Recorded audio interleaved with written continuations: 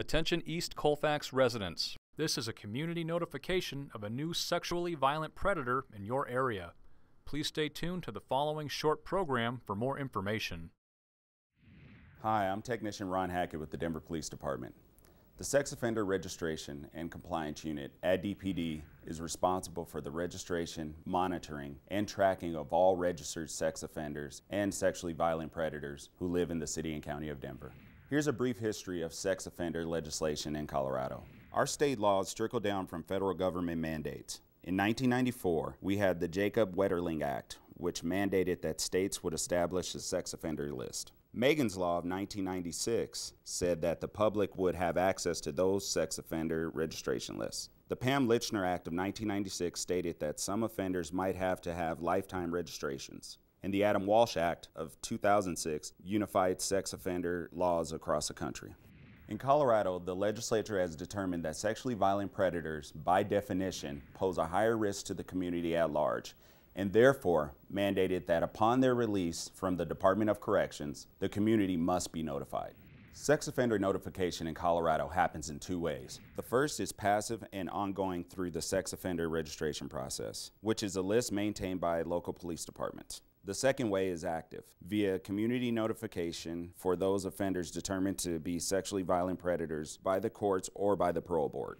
Most sex offenders in Colorado are supervised by the criminal justice system in our communities. Most sex offenders engage in crossover behavior, which means they may have been arrested for one type of crime, but be apt to commit another. Many sex offenders have no criminal history at all prior to their arrest. There is no typical sex offender, but all tend to be deceptive, manipulative, and secretive.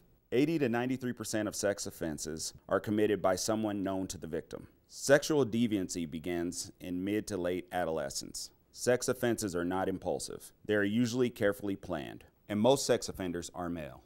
The community has a vested interest in helping offenders to be successfully managed in the community. Sex offenders have the same need for housing and employment as any other citizen. Any citizen who uses sex offender information to harass, threaten, or intimidate an offender will be subject to criminal prosecution. There are approximately 16,500 registered sex offenders in the state of Colorado.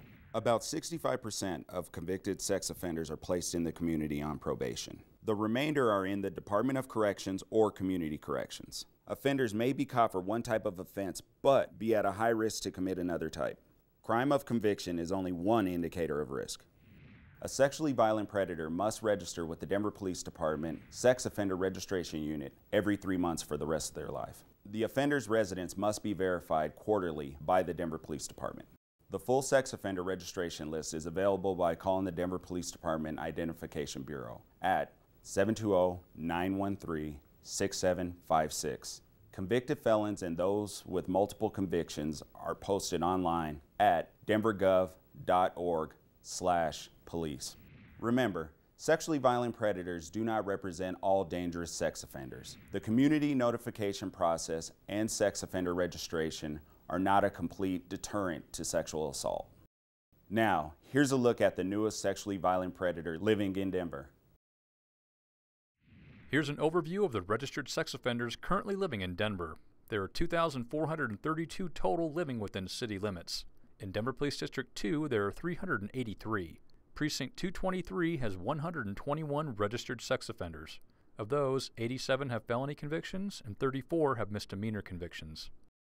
Gregory Michael Jefferson is a sexually violent predator currently living in Denver. He's 67 years old and was born on April 15, 1951. He's a black male, 5 feet 9 inches tall, 200 pounds, with black hair and brown eyes. He's currently living at 1313 Zinnia Street, number 511, in the East Colfax neighborhood of Denver. Schools located within 1 mile of this offender include DSST Stapleton High School at 2000 Valencia Street, Logan School for Creative Learning at 1005 Yosemite Street, Vanguard Classical School at 801 Yosemite Street. Parks located within 1 mile of this offender include Montclair Park, Verbena Park, Crescent Park, Kittredge Park, Fletcher Park. Recreation centers located within 1 mile of this offender include Montclair Rec Center at 729 Ulster Way. Bus routes located within 1 mile of this offender include Route 10, 11th Avenue and Rosemary Street. Route 73, 11th Avenue and Quebec Street. A brief history of charges against this offender: felony unlawful sexual contact, at-risk adult, and attempted first-degree assault with a deadly weapon. He's currently on parole and registered with the Denver Police Department on June 27, 2018 to 1313 Zinnia Street, number 511 in the East Colfax neighborhood of Denver. Past charges against this offender include sexual assault, parole violation, false information, failure to register as a sex offender. Gregory Michael Jefferson has been determined a sexually violent predator after meeting the following criteria. Criteria 1. Age 18 or older on the date of the offense, or under 18 and tried as an adult. The offender was age 58 at the time of the offense. Criteria 2. The crime must have been committed on or after July 1, 1997 and convicted on or after July 1, 1999. Crimes include sexual assault, felony unlawful sexual contact, sexual assault on a child by a person in a position of trust. The offender was convicted on October 23, 2009 for felony unlawful sexual contact, at-risk adult, and attempted first-degree assault with a deadly weapon. Criteria 3. The relationship to the victim was one of the following: victim was a stranger to the offender, or the offender established or promoted a relationship with the victim primarily for the purpose of sexual victimization. The victim was a 69-year-old female. The offender was known to the victim. Criteria 4. Positive results are the passing of a risk assessment instrument administered by probation parole staff and a qualified treatment evaluator.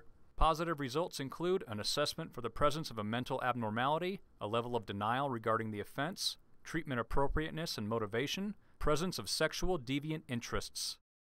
The offender was evaluated by the Denver County District Courts with positive results, determining him to be a sexually violent predator.